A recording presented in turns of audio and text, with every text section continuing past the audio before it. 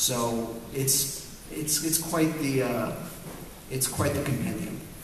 And the thought was, how do we organize this material? It is basically chronological.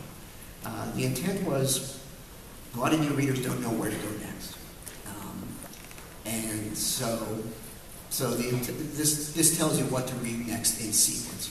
But it's not in rigid chronological order.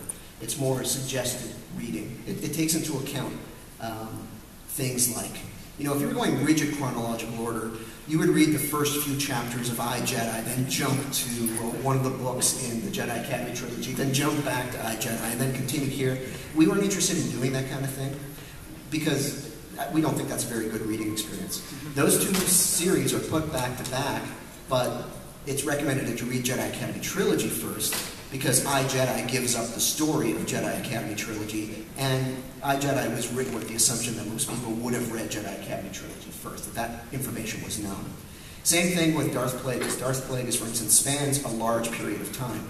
We made the editorial decision to put it in the companion where the story ends and not where the story begins. The reasoning being is that it really gives up the story of episode 1 and other material, and we thought it would be better to experience those first stories, get that story, and then circle back with Darth Plagueis. So that's some of the rationale between the sequencing and the order of material. Art. So, Eric, do you have a number of the illustrations that are in this book total? I think not counting all the covers. Commissioned about 150 to 160 original pieces of art for this. And the idea was to depict scenes, but we know that there are a lot of characters that people are interested in, and so we thought that in addition to supplementing scenes, we would do individual character portraits, much like was done in the new Essential Chronology. But what's interesting is that we collected the portraits at the start of each chapter, so you get this almost yearbook page of certain characters that are influential to the era or just highlighted for the era, help represent the era, and then you move into the sort of plot-based illustrations. So this is actually, this is Mir Gev, and all the portraits in the book are painted by Brian Rubin, who, he's got a big booth down there in Artist Alley, just here's a lot with Anji. Couldn't do one without the others. Who does not want a baby next to him? Really. And while on the subject of little cuddly furries, Windor Pocket. This originally came in without Pocket, and we're like, you gotta have Pocket. Yeah, all of us collectively, Pablo, myself, Jen Heddle, and Leland, we were all like, where's Pocket? So, and luckily Brian had painted him just standing like this. And so I'm like, Brian, just put him right there, just use the fist. And he's like nibbling like a little snack between fingers. Here we go. This is Cal. Ladies and gentlemen, Mr. Cal Owens. There were a lot of questions on the Facebook page as to whether he would really appear in this book or not, so I specifically chose If there's anybody out there who still likes me, I'll confess this, that I pleaded with Pablo and Erish to show him from the back or like behind him. And because they're much better people than I am, they wouldn't do it. Well, funny story on this one, just real quick. He has a very kind of generic description. And I'm trying to put together a reference for Brian for it, and I just kept thinking John Slattery from Mad Men. But, you can't use that because he's a young guy. And I'm sitting there at my desk, like just looking through, like, random images and stuff, and I look up, and one of our printer sales reps just happens to show up at the booth, and I look up, and I'm like, it's Cal. So I'm like, do you want to be a Star Wars character? So these are the portraits, and in addition to the portraits, we have scenes. And in addition to writing the book, I would often write really extensive descriptions for the artist of what scene I thought really jumps out of the novel in question. And in some cases, I would just get frustrated with writing. It's like, you know what, let me sketch it. How about this scene? So here's an example of something that actually didn't end up in the book, but I would do this from time to time. I would do really rough sketches to describe what a scene I had in mind that might represent the book. So this is from Deceived, and it's Malgus disposing of his beloved. But we ultimately decided not to use this for a variety of reasons. One of which, in the choosing. Yeah, we just spoiled the ending of the book. So for new readers browsing through it, we thought, well, maybe that's a little too intense, a little too disruptive. So we ended up choosing, and you've probably seen this online, is a different scene from the scene of that Chris Travis did. Yeah. This is the scene right here. So it was of Z-Man and Arlonier skydiving from the exploding Fat Man ship over Coruscant. And I don't know, Chris, this was by you. I don't know if there's anything you want to add to it. It's fun to draw exploding ship. No, the piece was a lot of fun, playing around with the perspective, and yeah, obviously the explosion, had a lot of fun with that. It's very action movie. Yeah, it is. When she's all calm and Z-Man's back there kind of screaming. Yeah. Here's another one of my rough sketches of what I imagine when reading Knight Errant, and it's Kara Holt with in front of one of the Selagians that is helping to make this kind of mind control network on whatever planets one of the Sith controlled planets. And this one actually did end up in the book, and it was Jeff Carlisle who ran with my sketch and executed this amazing piece. The funny thing is, I never saw Pablo's sketch. So look at that. We both thought this is how you compose that scene. Well, this is how we designed the ship's clawcraft, but we won't get into that. That's true. It's another story. Yeah. Basically, I was looking at it as I wanted the character to look very much like she did in the comics, and I wanted to also kind of play around with style a little bit. I didn't want it to look, so much like some of the stuff that I'd done before, and I kind of hit on the idea that maybe it was going to be kind of almost like an animation style. I wanted it to, like, the backgrounds to kind of feel a little separate from the characters, and I don't know, Pablo's art notes were so specific that it was like I could see it in my head immediately based on what he was doing. That's a great piece. Yeah. Here, another one from Chris. This is from Shadowhunter. Maul and Darshosan fighting in the industrial areas of Coruscant. That was a really fun background to do. I just kind of winged it, looking at a lot of industrial things, and I think the description said something similar to like the Theed power generator room. Mm-hmm. Wanted to get that feel of electricity and power running through it. Here's a fun one. This is Plagueis being attacked by the assassins at their sort of Order of the Secret Circle, or whatever it was. Canted Circle, his secret society. And this was a challenge because among the things that the novel really describes it in a rather bloody fashion, and for reasons of taste and other considerations, we didn't want to be that graphic in this book. But at the same time, we wanted to capture that desperation, the feel, and also the power of Plagueis. So. I like to assume that the side of his face you can't see is, all mangled. And this is by Chris Scalp, is that right? Yeah. I just love that. Yeah, I think I drove Chris crazy with this one because I nitpicked this one like crazy. But we finally got it, and I think it's a fantastic piece. There's another one by Travis. This is from Labyrinth of Evil, the Jedi trying to shuttle Chancellor Palpatine's safety during the attack on Coruscant. And Grievous shows up. So it's a little bit, it incorporates Labyrinth and incorporates a little bit of the micro-series that plays a similar scene. But this is this picture. I don't know, it feels self-explanatory. This one is a particular favorite of mine. No secret my love for the Brian Daly books. They are my favorite of the bunch. And what I wanted was, I call it a post-publicity shot. If there was a movie of this is one of the photos that would end up in the publicity key set that would be sent to Entertainment Weekly about what this movie is. So, young Han, and I made in my notes, and I know Chris is a Han fan, so he wouldn't do this. I said, don't put the scar in. Doesn't have the scar yet. Chewie and Bollocks and Blue Max. This is interesting. We puzzled over how to depict the movie novelizations because they were so important. We wanted to have them in there, but we didn't want to make scenes that were absolutely redundant to what was in the content of the film. And one idea that was tossed around, like, what if we used the concept version of characters and scenes? But we didn't think that would work too well because it would sort of like, it would throw confusion as to whether or not what the characters really look like and what do these drawings represent. So what I had suggested is we do scenes that aren't in the movie, but were like almost just in the movie. You can imagine that they were there. And so this is just a few frames after Vader steps on the empty Obi-Wan robe. And just, you know, imagine you pick it up and contemplate what he's just picked up. And also after the Falcon has left, too. Yeah. Because the blast doors closed, and Jeff's argument was, well, they opened the blast doors back up again after the Falcon left. So. Yep. Otherwise, it's just, you know, Darth Vader with, you know, like a gray background behind him. Yeah. And it'd be like black on gray. So, no, yeah.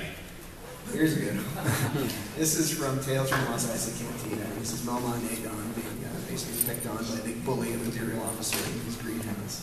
And I found out after the fact that Jeff had a little bit of fun with Easter eggs in this one, so let him tell you about that. Yeah, I have this habit of putting Easter eggs in my illustrations. So right behind me, you'll see these two little tall yellow plants. Those are triffids. Yes. And then at the base of the turfid underneath his elbow, you'll see young Audrey II. And then next to the other trifid on the inside, you'll see what is a giant seed pod, and that's from Invasion of the Body Snatchers. Now, actually, behind him, and I will always call him Hammerhead, these are some trees which are based on some things that Ralph McQuarrie designed.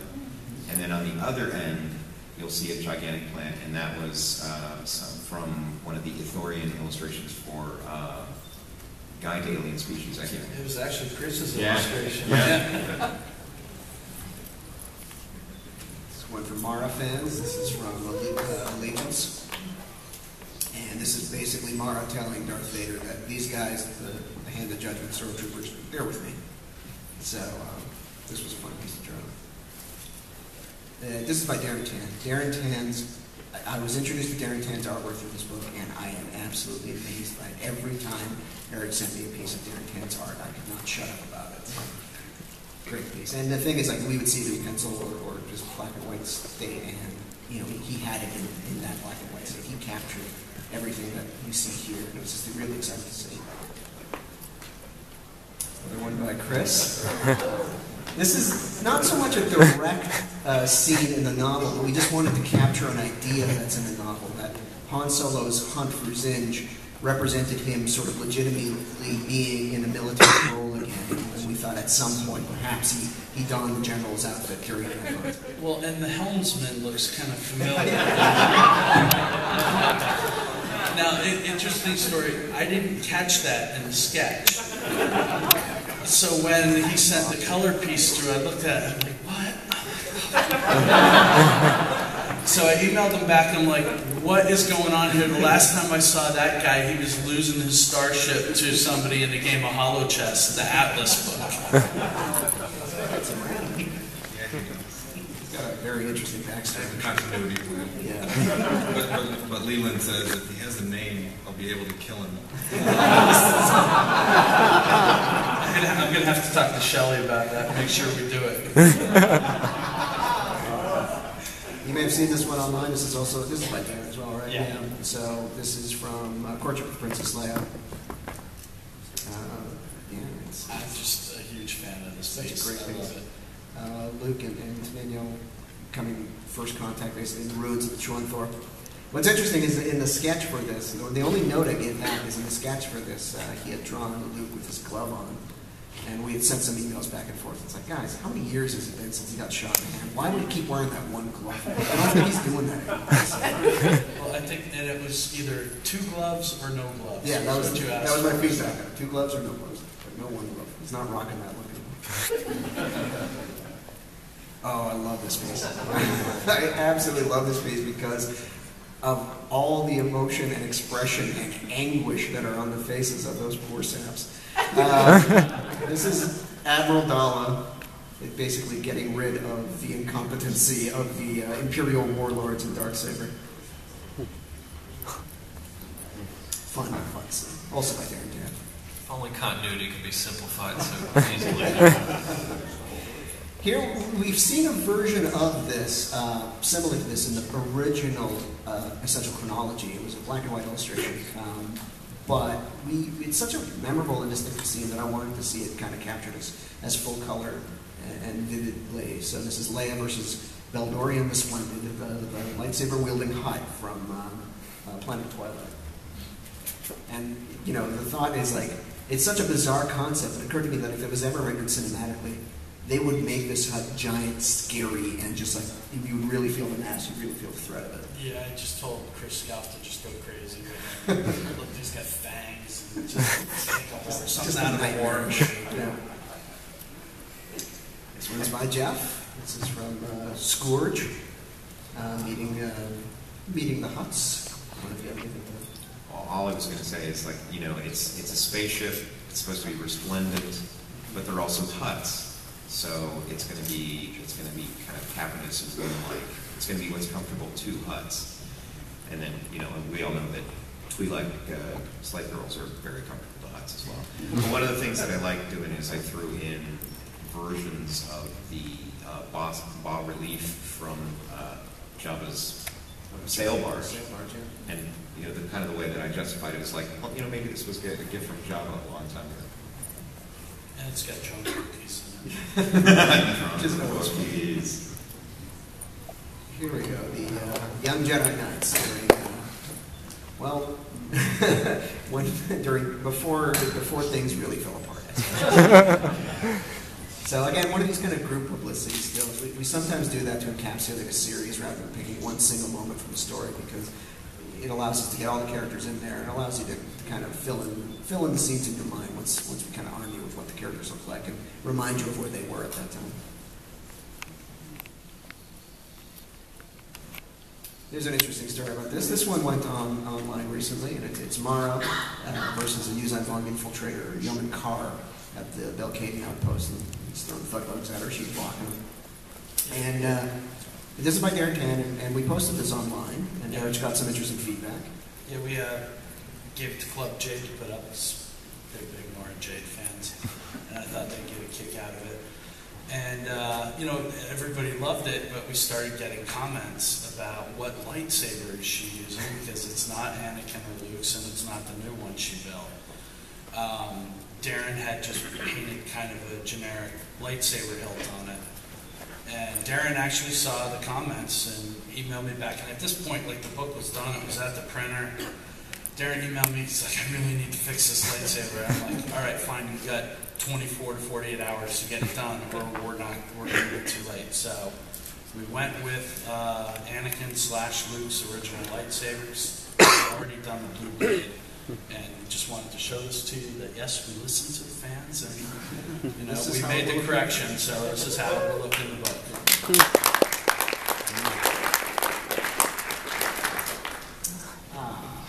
This just brings us back. Anakin and Tahiri's first kiss.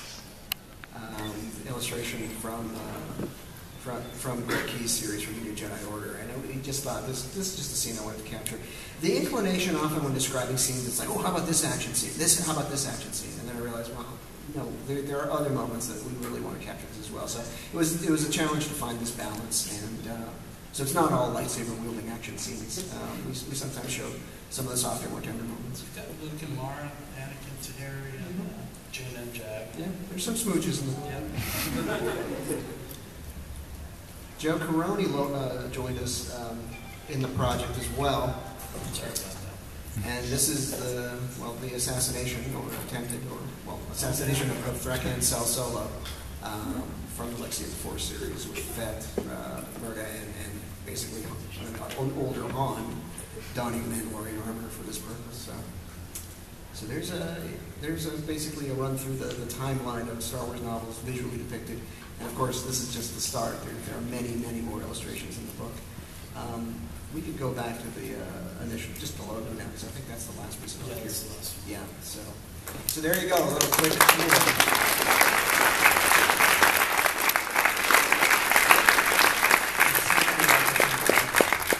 think at this stage, we just want to open this up to questions. Yeah, we have like 10 or so minutes. Yeah, so we've got a microphone up here. I'm sure you folks have a lot of questions about these books, and we welcome them. So Please don't be shy.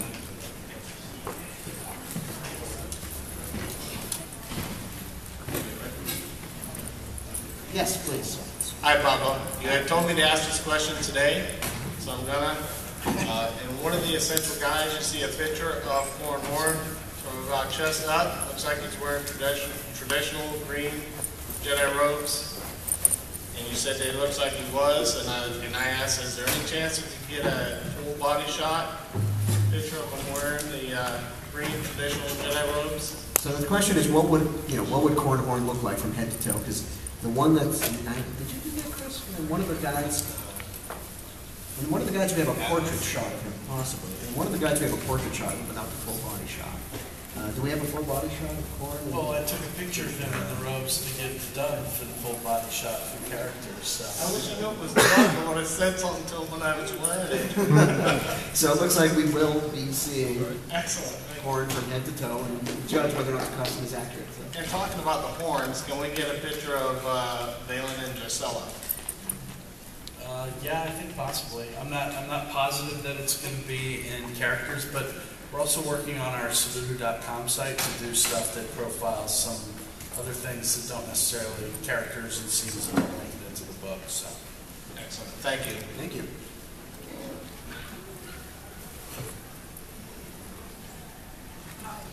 Hi, are you going to make an updated version of Essential Guide to reading companions because of new books that are coming out?